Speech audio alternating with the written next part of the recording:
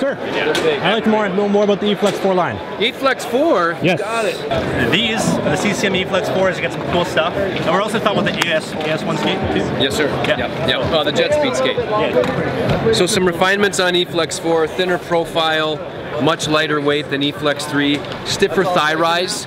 Right. A little stiffer up top, but a little softer boot down below. Leg channel, obviously. No straps, metal buckles.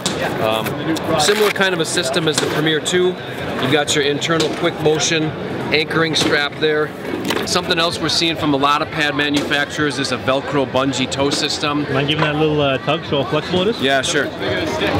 Nice pull. The Velcro sticks really well. If I can point out one thing off the bat, the one thing that I like, especially with these toe ties, is like when they have that reinforcement on the edge, because it's just a normal bungee, it rips so easily. Sure. That looks like a little, kind of be a little more durable over time. Yeah, it looks pretty durable. Time will tell, but stiffness profile is a softer boot than Premier. Little stiffer thigh rise than on previous EFlex models, but still a little bit more flexible, softer than a Premier pad. Overall, you know, got a nice quality. One other thing I want to show you here is if you look down on the pad, you can kind of see how it's twisted a little bit toward the outside roll. Okay, and I think that's going to help it seal the ice a little bit better when you're down. Hold on, I got an idea for a test. Check out this seal. You can see how flush this thing seals to the ice. I think it's got a little wider. Especially for a hybrid pad, it's pretty good. Good seal down at the thigh rise there. So jet speed, the long-awaited CCM cowlingless skate. You know, really popular player skate, the jet speed boot. It's got some great ankle padding, comfortable, a little narrower fit. AS1's a little bit, you know, wider fit. So everybody knows with the Bauer holders, you got to pull the gun trigger, and sometimes blades pop out. You see guys like Tuukka Rask having that. What CCM has here, I actually thought, like when we were talking about this off camera earlier this morning, I think this is really, really cool. It just backs a bolt out and it fits inside of a pin here in the blade. Whoops. That's a liability. Someone's getting sued there. Hey, that's live TV for you, right? Goes in and then you just push the bolt back and give this a couple more turns until that backs into the holder and it's nice and tight and you're good to go. So one thing to point out about the skate when we talk about it being a one piece, we don't mean a one piece as in like a VH, like a true one piece. It's obviously two pieces between the holder and the boot itself, but the boot itself is one piece on its own. So that's what we're talking about, just so somebody's not ripping me in the comments. You got this covered. You've done this before. It's not my first rodeo. Yeah.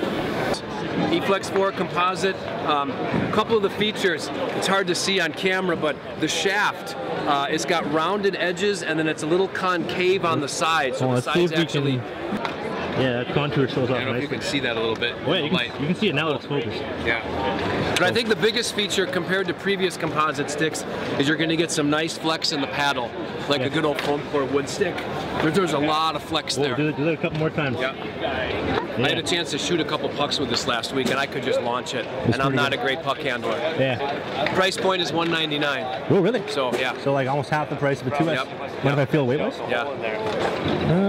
I'm gonna say a little heavier than a 2S for sure. Yeah, I would say so. But a little bit.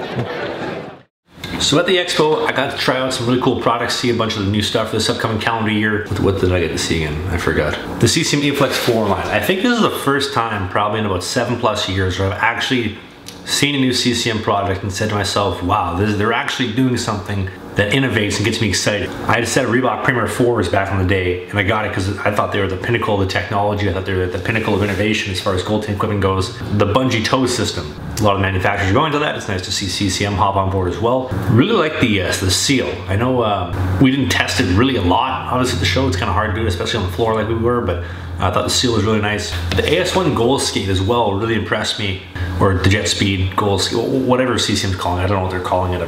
I don't really care, to be honest, because I'm not going to buy it. I was really impressed with how light it is. The new holder is really cool too. The little screw to kind of get the bolt to back out and then put the blades back in. I think it's a lot better than Bauer's trigger system.